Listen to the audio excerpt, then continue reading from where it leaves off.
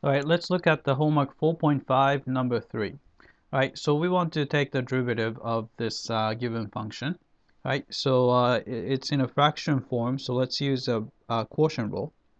So y prime is equal to,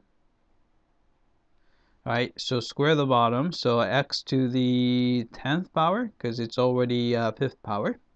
All right, then take the derivative of the top, which is 1 over x, times the bottom, which is x to the 5th power, minus top is natural log of x, right?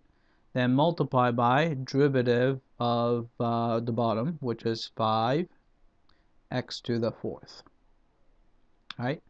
Then you can cancel out, let's see, x here and x1 of that cancel out, so this becomes x to the 4th. So we can pull out x to the 4th. So here there's x to the 4th here. There's x to the 4th there. So pull out the x to the 4th from the numerator. Then from the first term, 1.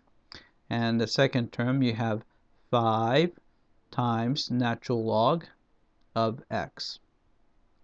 And over x to the 10th power. Right? Then we can cancel x to the 4th here, and x to the 4th, so 10 minus 4 would be 6.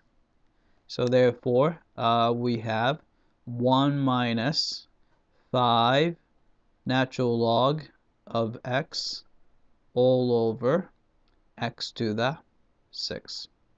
Right? So that's the answer. Right? So got that correct.